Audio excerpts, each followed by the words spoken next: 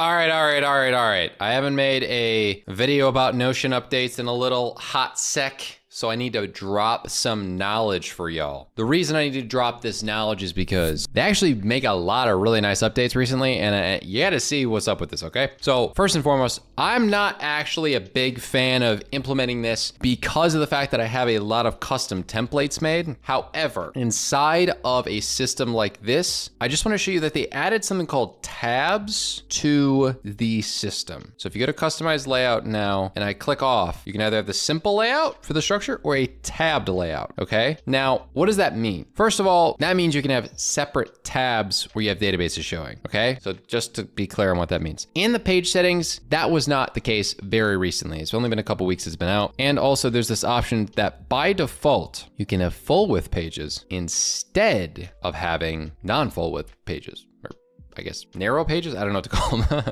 So I'm gonna press apply, and if I open up a new tab, even though there's no template showing, if I open it up, it's gonna be a full page, which is really cool. That's never the case, hasn't been the case in the entirety of the history of Notion that you could do that. You can only do it on a template level, which sort of makes it a default, but I think it's a great improvement. So let's click off into the space here, and we can press tabbed. So let's dial down what this means, okay? When I press that, it starts off with it saying content, okay? So you can name this whatever you want. You can add a, movie logo, I don't know. You can do whatever you want. So this is content. But when I press plus, it says related to internal content. What does that mean? So if I press this, oh shoot, RP subtasks, that's the subtask connected to this. Don't tell me that. Wait, let me do checkbox, which is my status property. Assigned to maybe QA manager. Oh, what do you mean? Oh goodness. Check this out. All right, so this is intriguing. We have content, which this is like the basic tab, right? Excuse me, that's pretty incredible. I can have people take a look at what the actual tasks are without having to have it in this side corner thing. Now, I like it like this. However, some people don't. I might talk to my team and they may say, oh, dude, yeah, totally. Please change this and change this to being called subtasks. I'm gonna leave it here for now, just in case. But as you can see, this gives you more options to customize your layout without you having to do a trick that I've done forever, which is called the self-relation filter, where essentially you can make views of, your same spot, the same database inside of here, and then the other databases you have to put into a template that the database right here is called content BAU, and that this database is connected. It does this automatically. This is amazing. So I could add as many of these tabs as I pretty much want. I have obviously subtasks. I got, what else? Where's the content inspiration come from? Is there a sponsor connected to it? What affiliate links are there? Anything like this. Pretty much. The ideas are kind of endless. Now, you don't actually even have to link it to what is related to the database. You can actually just link existing database that exists in general. So I could just grab the same database as well and utilize that new view. And you can make a new relation. I wouldn't recommend doing that unless you're trying to add to it. So I can add this view and then just set a custom filter. Now, I'm trying to record this and it's a bit laggy because of the size of my database, but let's check it out. I could filter this to whatever I want. All right, now I would not recommend using a large database because as you can see, it's crashing my computer since there's no filter on it. Let's pick a different database.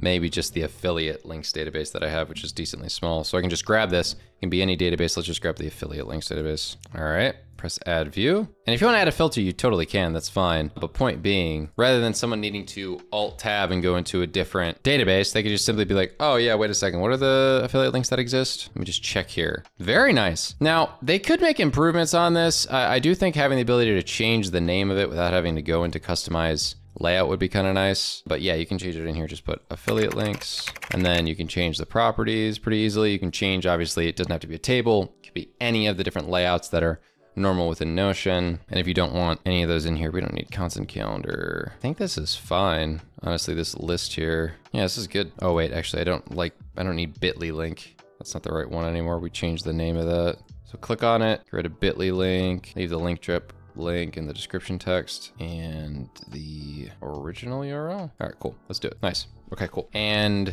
once again, it's weird because I can't click on this and edit it like a normal database view, but I can when I'm in customized layouts. So it's hard to not get used to that because I usually interact like this. Okay, very, very intriguing to my eye on this. I'm gonna have to ask the team what their thoughts are, but as you can see, there are some visual bugs, like QA manager should be cut off here rather than it being as such that, yeah, I don't like how the last one doesn't get cut off. That's weird. Maybe they'll make adjustments to this, but overall pretty good. You can even do advanced filters, which always prevents people from changing the filter if they don't have edit access to the database system, so that's good. But I would call out overall that as much as this is a nice addition, I think is very interesting, it could totally change your layout, or it could just be something that exists. You know, it doesn't have to be anything too complicated. You already have sections inside of the customized layout that are pretty good. I like that personally. You go over to the property groups and you can add sections for anything you want, which is nice. Overall, where you can add sections like this can say main info,